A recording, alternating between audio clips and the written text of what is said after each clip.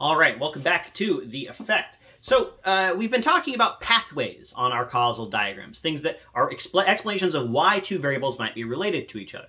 Often this comes up because we are looking at pathways between treatment and outcome, and we want to know all the reasons why we might observe treatment and outcome being related to each other, whether that's a reason we are interested in for our research question, a good path, or a reason we are not interested in that we need to shut down and close our bad paths. If we can shut down our bad paths, leave all our good paths open, then we have identified the effect of interest. Of course, all of this assumes that our diagram is correct in the first place, that we have written down a reasonable representation of what the actual data generating process looks like, where our data actually came from, the causal laws in the world that explain where all this stuff is. Now, this is very hard to do. The world is very complex, and we are trying to model it, and we're going to leave out some details.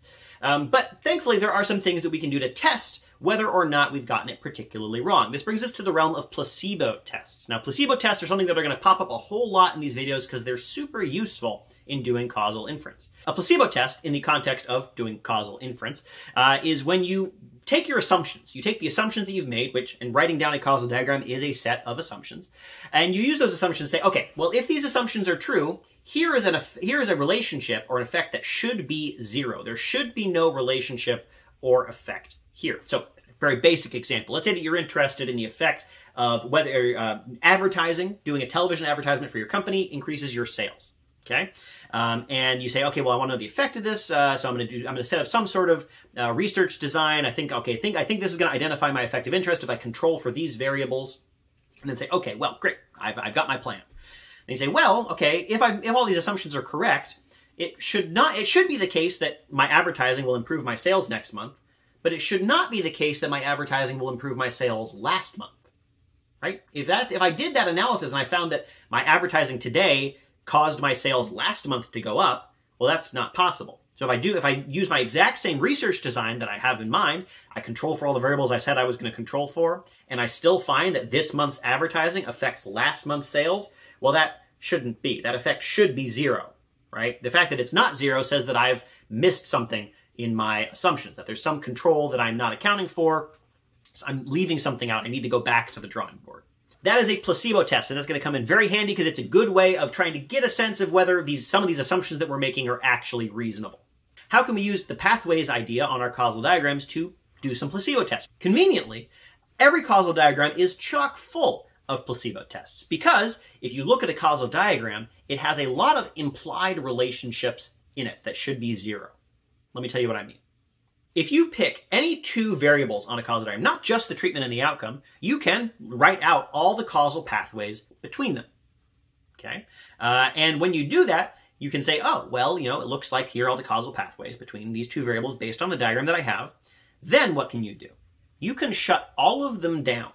If you can shut down all the pathways between one variable and another, what should the relationship be between those two variables in the data? It should be zero.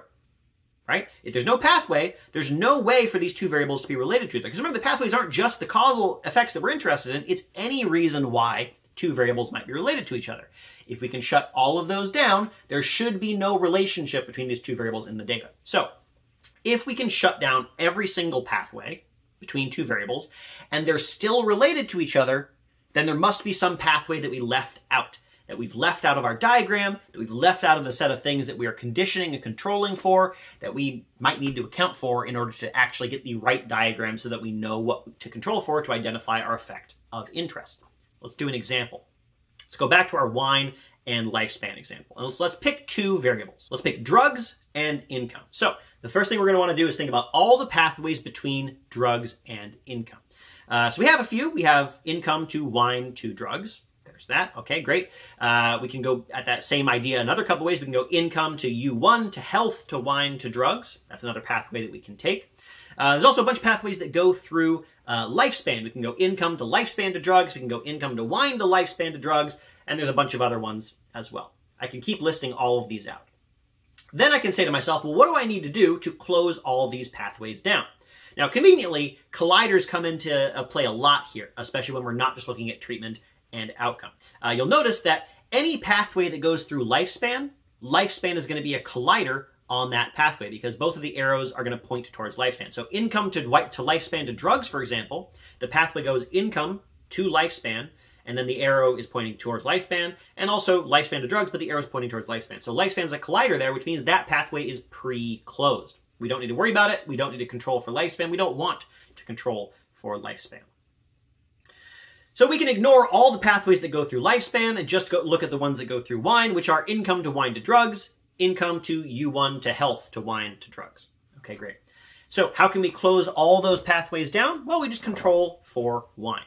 So if we look at the data and we say, okay, what's the relationship between income and drugs while controlling for wine? So let's say we only look at wine drinkers and look at the relationship between income and drugs, or we only look at non-wine drinkers, look at the relationship between income and drugs, or we control and condition statistically for the amount of wine that you drink and look at the relationship between income and drugs, we should find that it is 0. And if we look at the data and it's not 0, then we know that we've left out some sort of pathway that lets us get from income to drugs without going through wine or lifespan, right? And that would tell us that our diagram is incomplete. And I mean, even the process of writing out the pathways already tells you that this diagram is going to be deficient, right? Because what we're saying here is that the only way that your income is related to how many drugs you take is because of the fact that wine affects how many drugs you take. Clearly, that's not going to be sufficient, right? We're leaving something out of the drug-taking picture there. So what can we do once we fail the placebo test? And which we also almost certainly have here, right? There's probably going to be that we find that income and drugs are still related to each other after we control for how much wine you drink. That's probably going to happen. So what can we do with that information? Well, we knew before we started that there was going to be something left out. So it's not a huge surprise that we don't get exactly 0 on this relationship. And remember, in causal inference, the goal here is not to get assumptions that are 100% correct. That's never going to happen. It's impossible. Our goal is to make assumptions that are close enough to correct that they don't mess us up too much. So if we look at this relationship, we fail the placebo test by it's a small relationship still there. You know, maybe that's okay. We're like, okay, yeah, we're leaving something a little bit out, but it's not going to be a huge problem. Maybe that's the conclusion that we come to. Really, but we do want to think about carefully, well, what is it that we've left out? Why are income and drugs going to be related to each other other than going through wine? And we can probably come up with a couple of reasons. And if some of those seem like they're going to be pretty important reasons, then we'll probably want to put them on our causal diagram. And yes, go back to the process of figuring out what are the pathways that we have, what do we need to close, maybe redo our placebo tests. Failing a placebo test is at very least an opportunity for reflection as to what we have left out, and hopefully an opportunity to fix that problem of what we have left out. Or maybe just say it's not that much of a problem, but at least at that point we know that there's still a problem there, and we can let our readers know of our study that there's a problem there. All right, that's it. Thank you very much.